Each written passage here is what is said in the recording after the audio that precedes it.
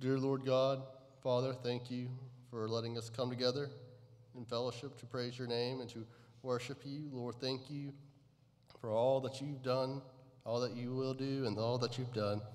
Lord, thank you for sending your Son to die on the cross for our sins. Lord, it is something that we can never truly repay, but we love, and that we will do our best, Lord, to bring people to you. Lord, thank you always for hearing our prayers, for being with us even in our toughest moments. It's in your holy name we pray, amen.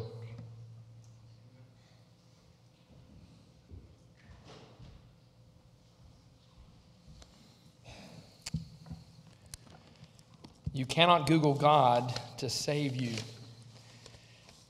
This may look familiar. This evening, as Austin Todd was walking in the foyer, I noticed this was on his shirt. So he let me take a picture of his shirt, and here we have it. I had a reason for this, and I appreciate Austin letting me do that. And by the way, he's doing the closing prayer, so you'll get to see it. That was not planned either. But tonight we're beginning a Focus in Wisdom literature in our Wednesday night class. We're looking at Proverbs. And for tomorrow morning, for our men's class in CIA, we're going through Ecclesiastes. So we're going to be looking at the concept of Proverbs and Ecclesiastes. And so the concept of wisdom has been something I've been focusing on. And if you look at Proverbs chapter 4 and verse 7, it says, "The beginning of wisdom is this, get wisdom."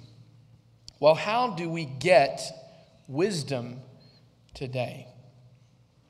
Well, a lot of people Google it. They do. I was planning to talk about this. That's why I was amazed with Austin's shirt. See, because I like to sometimes look up what has happened on this day in history. And so I Googled what happened on September 4th in history today. And just so happened that September 4th, 1998, Google was started. I kid you not. That's when Google started, on September 4th, 1998. And it just so happens that September 3rd, 1998, I never looked up anything ever. That's really how it was. Google has made it so easy for us to search for things. Search engines have made it possible. If you don't know something crazy, you can look it up.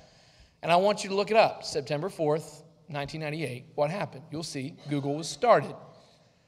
But the idea of wisdom and where we gain wisdom, because of that, we are so much, why we're in the information age. And we're inundated with information, but sometimes it's hard to know whether it's true or not. Sometimes you have to fact check the fact checkers, and you have to fact check them as well. It's hard to know what is true.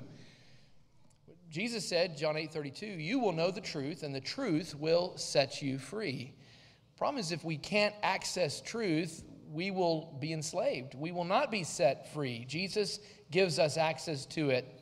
And Solomon understood this. Because when he said the beginning of wisdom is this, get wisdom, he's saying find that search engine. Get wisdom. And whatever you get insight. Prize her highly, and she will exalt you. She will honor you if you embrace her. She will place on your head a graceful garland. She will bestow on you a beautiful crown. We can receive this beautiful crown when we access wisdom. Well, now I'd like to turn to James, where James is often referred to as the Proverbs of the New Testament.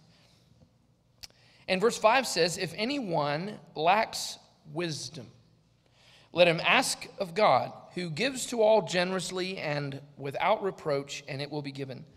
But let him ask in faith with no doubting, for the one who doubts is like a wave of the sea that is driven and tossed by the wind." There is so much doubt in this information age.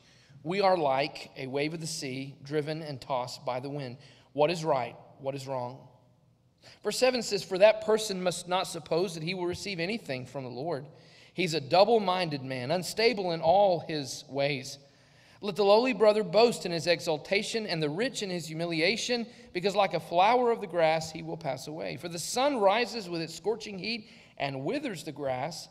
Its flower falls, and its beauty perishes. So also will the rich man fade away in the midst of his pursuits. But blessed is the man who remains steadfast under trial. For when he has stood the test, he'll receive the crown of life, which God has promised to those who love him. Solomon said, those who get wisdom get a crown. And what James in this New Testament proverb has said is that we will receive a crown of life, which God has promised to those who love him. But you cannot Google God to save you. We don't need Google, because God spoke his word into existence, and we just have to follow his word. And because of the access we have to the truth, Jesus said, I'm the way, the truth, and the life, and no one comes to the Father except through me. We now have access to salvation through one name and one name only, not Google, Jesus. And so tonight we have an invitation. If you have accessed salvation through the name of Jesus, then you are a born-again Christian. You've been born of water and the Spirit. So often, we as Christians, we access salvation through that plan, through the purpose, the plan of salvation. But so often, it's the remaining faithful that we begin to struggle with. And that's why the church, the moment sin is subtracted through the concept of confessing that Jesus is Lord, repenting, being baptized in his name, we understand that we are added to the body of Christ. And we as the body of Christ are here to encourage you, to help you. If we can assist you in any way to be a source of encouragement, pray that you'll come now while together we stand and as we sing.